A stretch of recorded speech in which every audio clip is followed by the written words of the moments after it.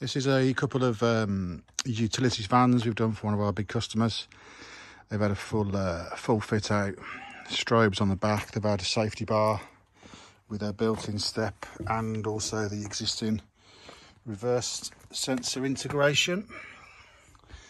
So I've done two of these, exactly the same spec. Synchronised LEDs. When you have your LEDs fitted, make sure that your fitter always links up the sync wires so they never go out of sync, which is just a nice little touch. You've also had deadlocks on the back, high level hook locks.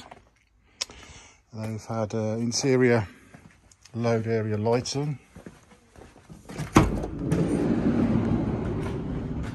the top there, spotlights on the side, heated sink. I'll just show you the lights in action. Fit some switches up there, so that's the strobes, lighting and spotlights, and that's warming up now.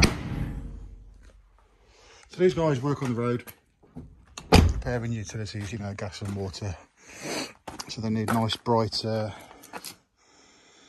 visible vans for working throughout the night. So yeah, they've had deadlocks on the load area, front and rear strobe synchronised, reverse camera I've also fitted. I'll just show you up in the centre, and that is what we do on these. Is we actually bolt these onto the top of the existing brake light.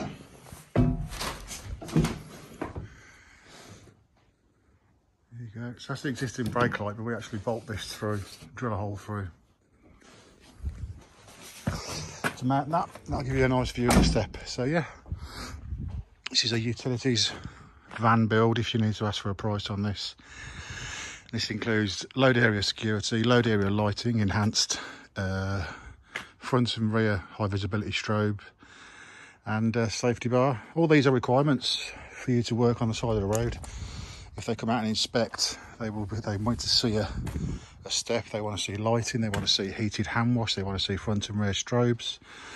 So we have to build these vans up to this spec just for them to go to work. So just finish them off on a Saturday morning because quite busy at the minute. Got about 3 weeks in, and yeah, I need some help. Well, thanks for watching. That's Andy from Vehicle Fitting in the West Midlands. Cheers.